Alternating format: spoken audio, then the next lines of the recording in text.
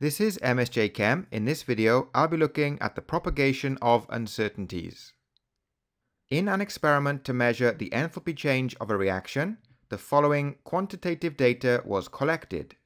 The volume of water in the calorimeter was 50.0 plus or minus 0.5 centimeters cubed.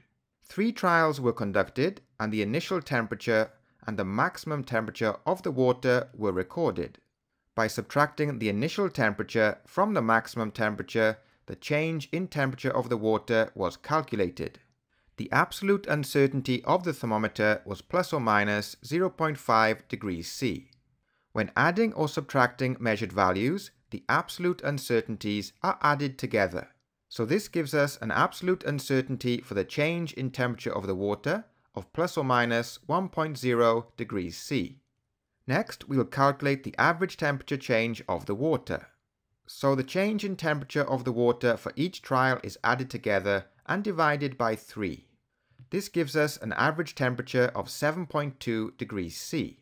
Including the uncertainty, the average change in temperature of the water is 7.2 plus or minus 1.0 degrees C. Next, we'll calculate the heat released in the reaction, using the equation Q equals mc delta T. M is the mass of the water in the calorimeter, which is 50.0 grams. C is the specific heat capacity of water, which is 4.18. And delta T is the average change in temperature, which is 7.2.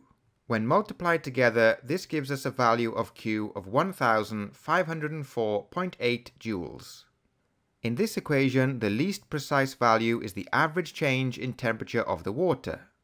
This value has 2 significant figures, which means our value of Q must also be written to 2 significant figures. So when written using scientific notation, the value for the heat released is 1.5 times 10 to the 3 joules. Next, we will propagate the uncertainties.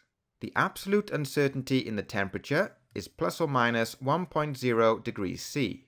To convert to percentage uncertainty, we divide the absolute uncertainty by the measured value and we multiply by 100, which gives us 14%.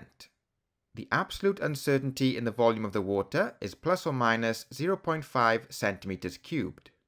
So convert to percentage uncertainty gives us 1%. We then add together the percentage uncertainties to give us a total percentage uncertainty of 15%. So now we can quote our value of Q as 1.5 times 10 to the 3 joules plus or minus 15%. We can also convert back to absolute uncertainty. So we divide the percentage uncertainty by 100 and then we multiply by 1500, which is the value of Q. This gives us an absolute uncertainty of 180 joules. So finally, we can now write our value of Q, the heat released in the reaction, as 1.5 times 10 to the 3 plus or minus 180 joules. In this example, the absolute uncertainty is written to the same number of significant figures as our value for Q.